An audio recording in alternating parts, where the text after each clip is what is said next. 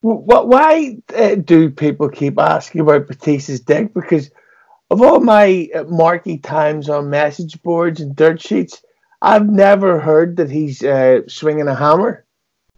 No, I don't. I mean, he may or may not be.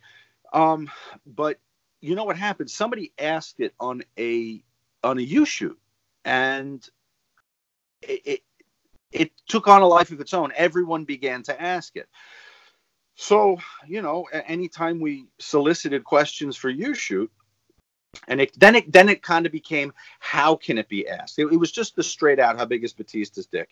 And that lasted for a few episodes. Then someone would ask a very convoluted question about wrestling history and the evolution of violence, and then the last sentence would be, so to my question, how big is Batista's dick? So then it kind of became entertaining on how fans could crowbar it in, but every worker no sold it to, like, they wanted to answer. I think Lanny Poffo was like, I know a lot of people have been wondering about this, and nobody's really wondering about it. It's just a gimmick. But the wrestlers could kind of never get on the page with the fact that it was a rib. So that's why it remained funny, and we have control over which questions go on the show, and we left it in for every episode.